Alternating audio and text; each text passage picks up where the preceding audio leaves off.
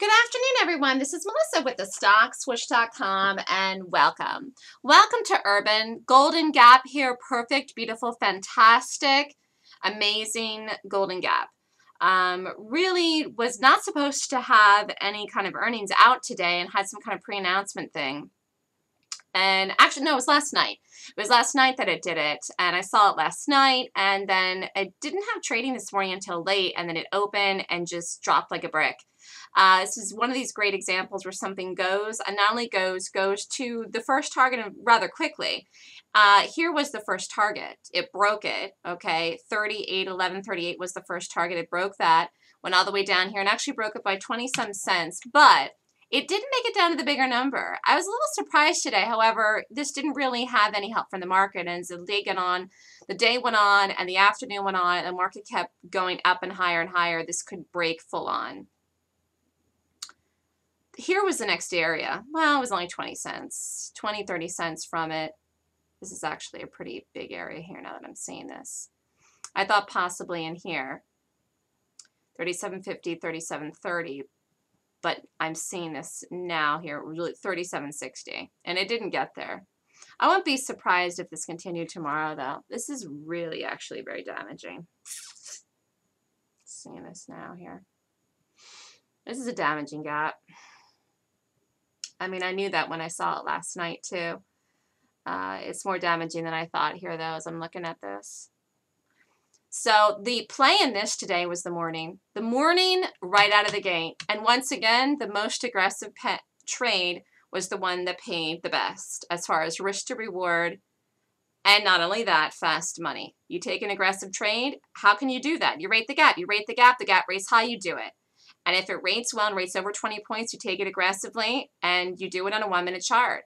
From the time this opened here, the high of this is 39.70 and the drop down in the morning, it did it. It almost ran $2 right from the time that it opened down like a brick into 9.45. The low of the day actually was 9.45. The low of the day in the stock was 9.45. That was it. That was the low of the day in this. So gap trading, early morning trading, right into it, aggressive entry. When the stock rates over 20 points on the gap, you take it, you get in, boom. That's the way to do it in these things. I do think this is lower tomorrow. This is absolutely 100% now going on the watch list for a continuation gap. I don't know if it's going to do it right away tomorrow. My sense is it may break again tomorrow simply because it didn't continue down into the later part of the afternoon. It may have been the market or just was exhausted from the gap itself and then the break this morning, because really it closed the night before up here at 42.72. And then opened the next day down here at 39.55. So that is huge. That's a $3 break. And then the thing opened and ran down $2. So it ran $5 from overnight until the morning. It was just pooped. It just was exhausted. I see this now. It was just tired. It couldn't do anything else with itself today. So because it was tired and it rested, but really held this. And it held this nicely.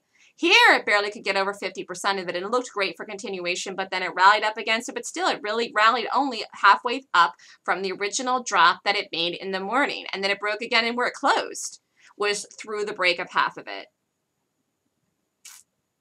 You know, I mean, this barely had any retracement whatsoever back up into it. This is just short covering here. That's all that's going on in these green bars. This is a beautiful gap here today.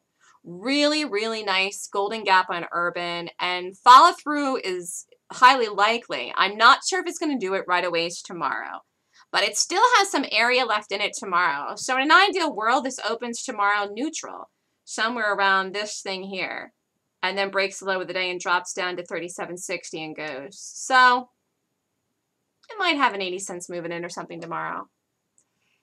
I would be shocked if this does anything green tomorrow, but it might have one rest day, and maybe then it'll break again.